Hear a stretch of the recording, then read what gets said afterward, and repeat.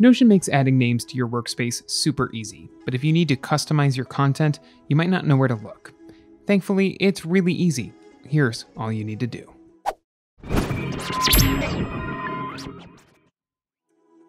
Before we start, it's important to note that, as of recording, the only way to do this is to use Notion's desktop app or website. That being said, head over to notion.so and log into the workspace you need to edit, or open your desktop app.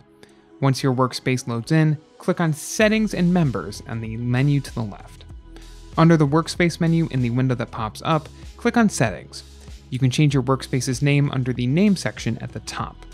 The fine print advises you to keep it simple, taking into consideration that your workspace's name is displayed in the top left.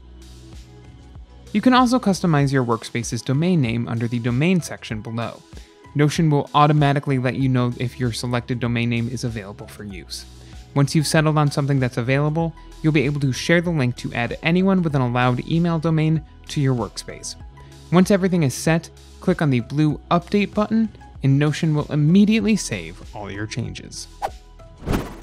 If you like this guide, make sure you subscribe for all sorts of videos covering Notion and other technology. And don't forget to check out one of these videos we think you might enjoy.